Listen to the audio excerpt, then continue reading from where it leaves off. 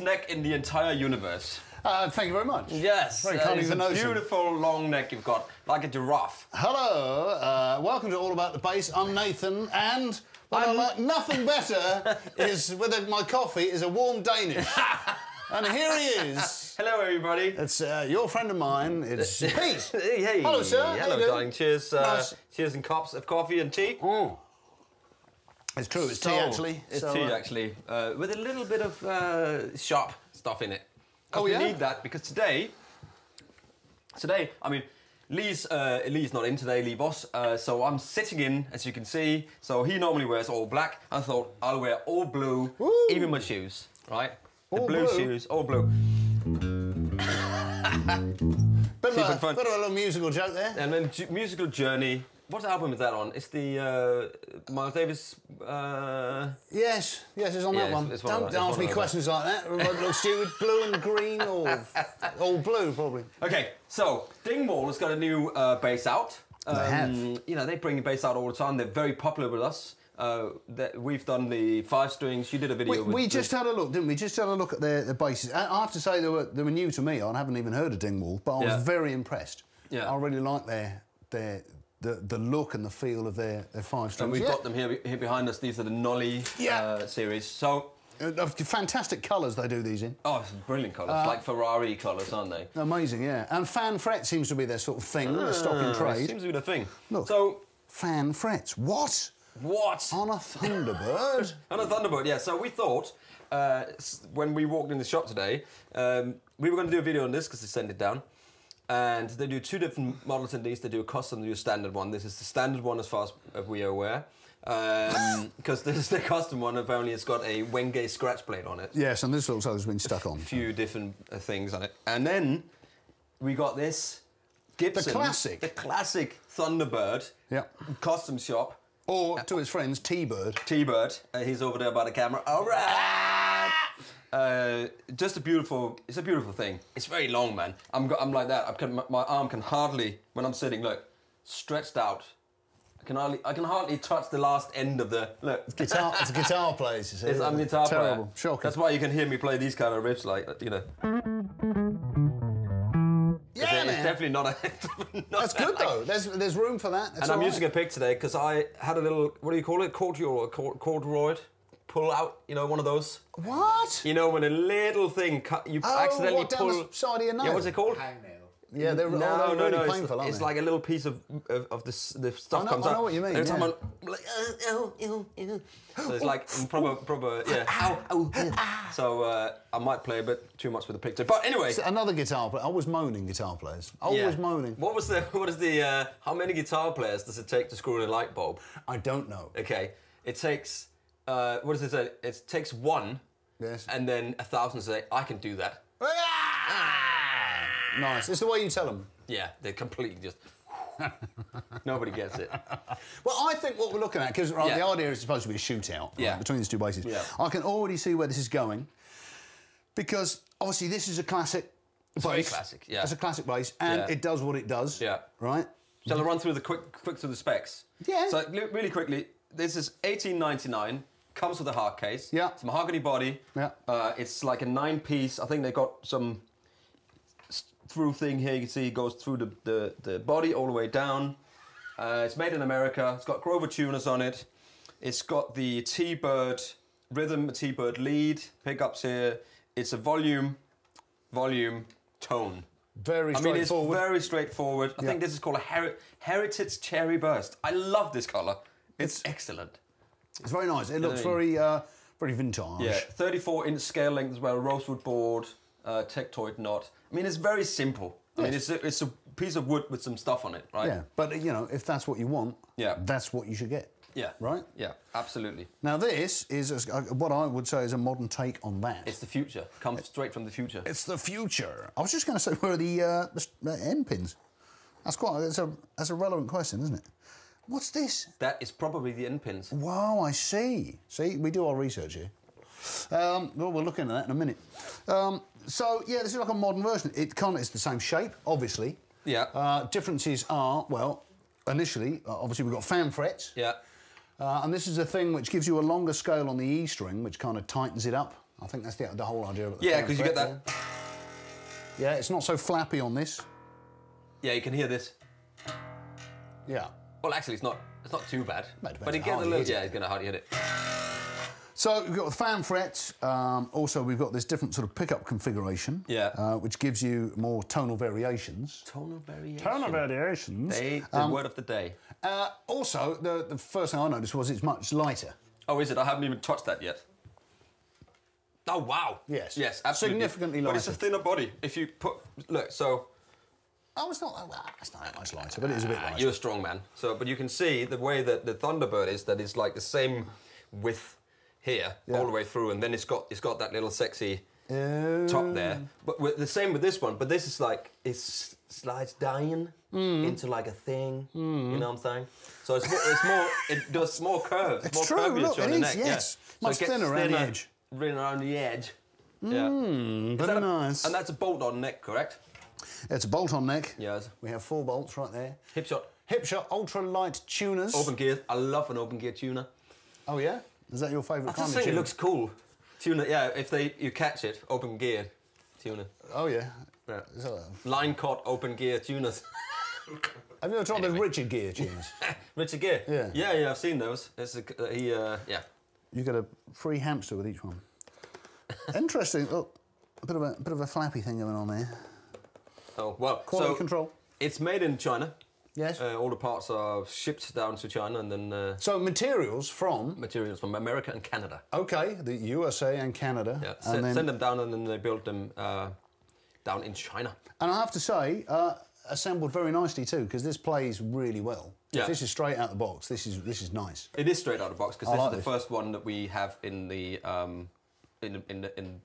shop yet. Right. Comes in different comes in different colours. Comes in different colours. Yeah. Some really funky colours, some sparkle. Because that is kind of aquamarine. I noticed that's kind of their thing, isn't it? With the solid colour. But these ones are more modern take on it. I think these are going for the more traditional. Okay. You know, this kind of look. But the colours are still spang-dangly. If you can see up here on the headstock, for instance, they do that little line here where you get another sunburst. So this is like a matching headstock thing. So they'll do like a sparkly blue one. Lovely touch. And it'll be sparkly blue up here, isn't it? Mm. And I like it. I think it's really cool.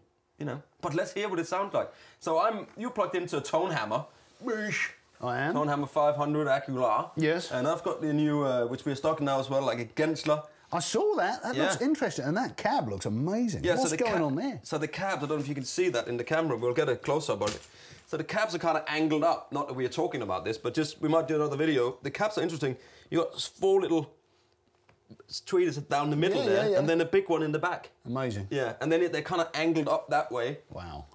And yeah, there's some new stuff to us. Oh, I see. Array, bass array. So it's kind of a take on the PA line array system. Yeah, you can kind of see the whole that's kind of angled like this, and then the box is kind of slants down. Fantastic. Yeah. I like that. So it's new stuff anyway, but that's on our website link, so we'll put a link in that below. I guess we'll be taking a look at that very soon, right? Probably. Yeah. Probably. Watch this space. Let's hear how your Dingwall Thunderbird. So we just quickly go through mahogany. Yep. Body. Yep. Maple neck. Yep. 42 mil knot width.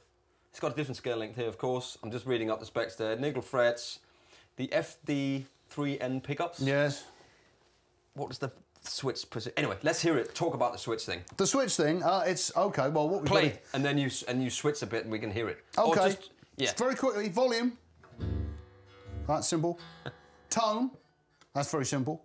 And then in the middle, 4-way switch, which is basically at the back is the bridge. The back. And then in second position is the bridge and middle. In parallel. Yes. What does that mean? Oh, you know. Yeah. In parallel. Middle. Middle. Yeah. Position 4. Yeah. All of them, all at once.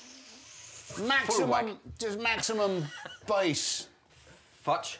Okay, let's hear it. Do you want to hear it? I would love to hear it into your tone hammer. Okay. 500. Well, look, are you... No, I'm not going to... You're not going to do that? You're not interested in that, are you? You don't want your head round this area? No. The head there and twiddle with your knobs. Okay. I think I'll sit here and just enjoy the view. Just play a bit, see what the tone control does first, and then fiddle about a bit. All right, I will. Tone off. Come on, old boy. We'll go for something a bit rocky then.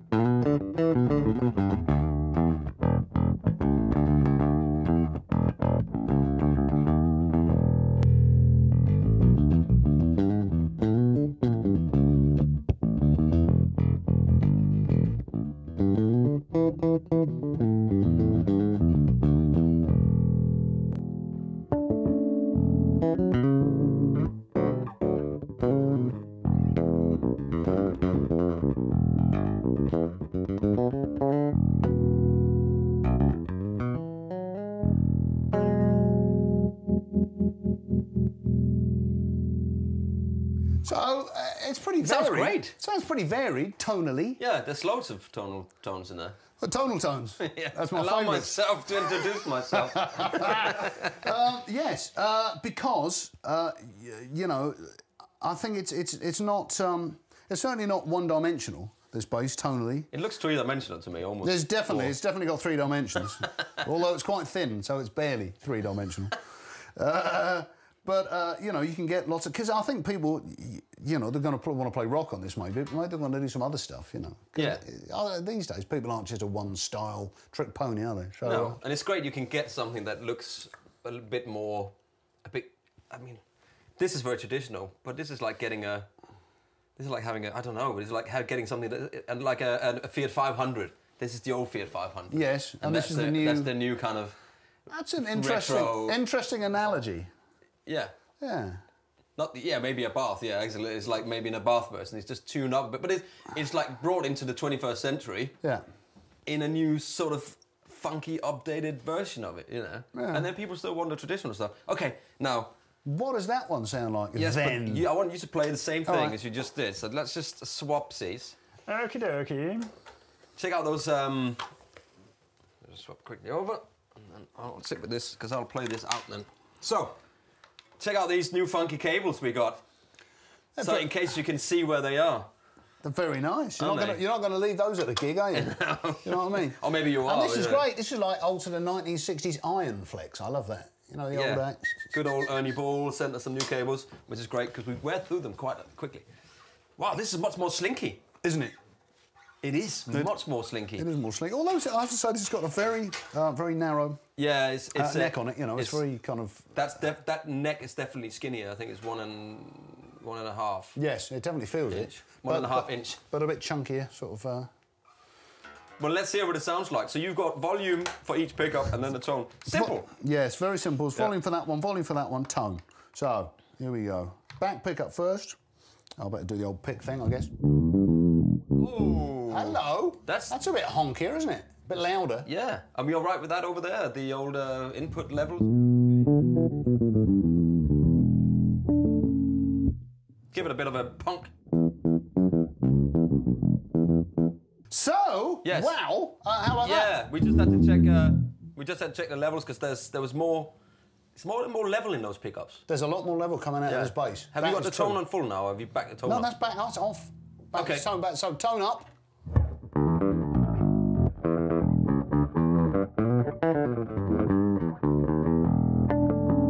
I mean, it's making the amp overdrive. Obviously, that's a gain thing, but wow, that's a lot more level coming out of those babies. Yeah. Know what I mean? So there you go. So that's a actually, yeah, that's one. There's comparison. your rock. Well, there's your rock. Yeah. You know. Right there. Front pickup. It's equally loud.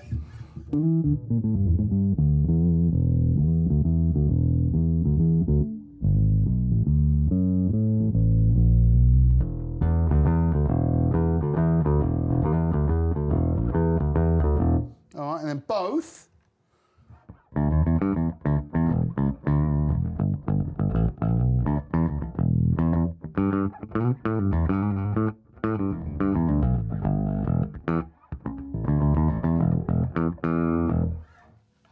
Nice, you can dig in on that. I think we're looking at two different basses here. I think we're looking at basses that kind of look the same, but really performing different jobs. Yeah. You know. That surprised me that had so much more. Can I just quickly try? Well, I think balls is the word you're looking for. Balls. Balls.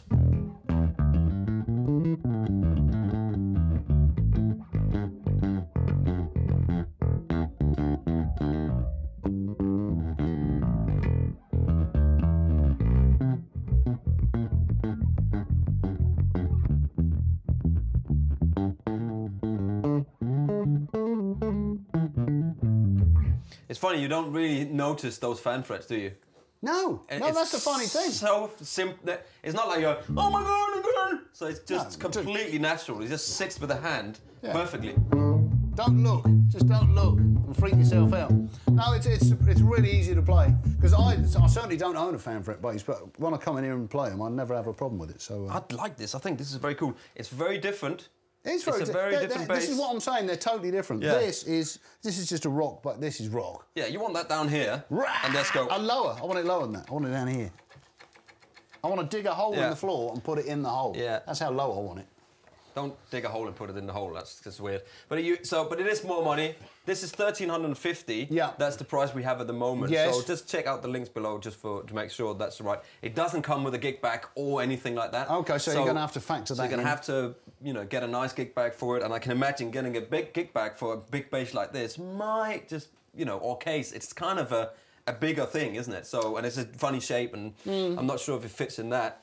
That's £899. That's a lot of money for a bass. How many? $18.99. $18.99. So just. It's made in America. It's all the good Gibson stuff. You got some rosewood fingerboard, all of that different stuff. Where this is Palfaro, which is it's kind of a rosewood thingy. But me and Mick Taylor did a video on could we tell the difference, and you can't tell the difference. I mean, it feels a tiny bit different.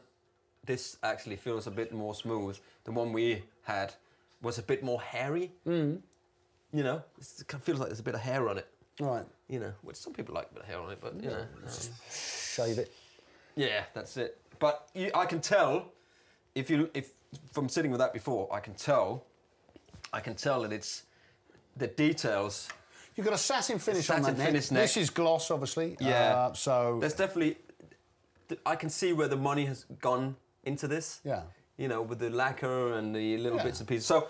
And also, it's all US of A, so you know, that's more of an investment, I guess. Yeah. Well, good components of this Swiftcraft. These they probably come with the nuts that you just click in. Yes. Put on your strap. Yeah.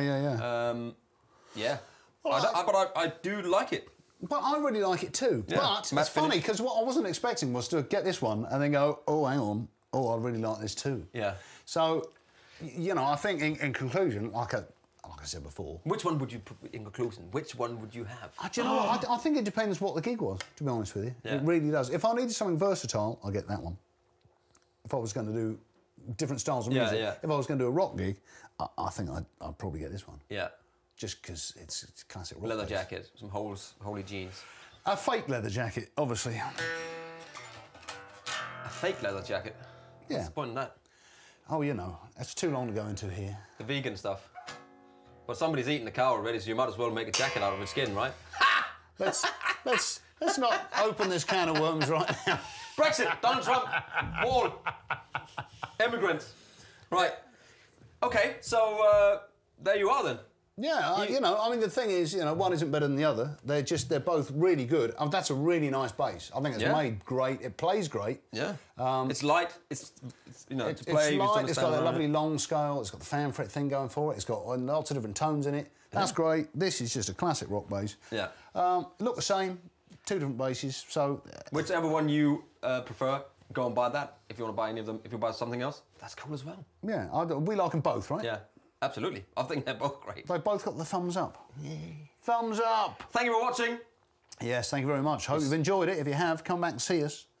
You can always click the link. I'll say this. And if you haven't, you click the link below. I never know what this means. Click the link. Does that work? Click the link below. Yeah, we put links on. We put links onto this and this and the amps. Click the link on what? I'm watching it on my telly. What do I go up on the telly? I start pressing it, nothing happens. Yeah, but that's if you're watching on smart TV, then you might have a difficulty clicking the link unless you have a browser installed on your smart TV. I've got a black and white TV. It's got just a I bet you have. You probably only pay a black and white license fee as well, don't you? Do you know in the UK there's still 8,000 black and white TV license holders? Yeah, because they got a little bit cheaper. That's why they're there, and they're probably vegans as well. Or maybe they just. We can't have colour TVs, man. No, colours, not colours. We can't do colours. That's against, you know. Colours. Colours kills animals. Colours, Santanas. Right. Okay then, let's jam out. Nice to see you all. We'll see you next time. We were saying goodbye. Sorry. Bye then. See you next time.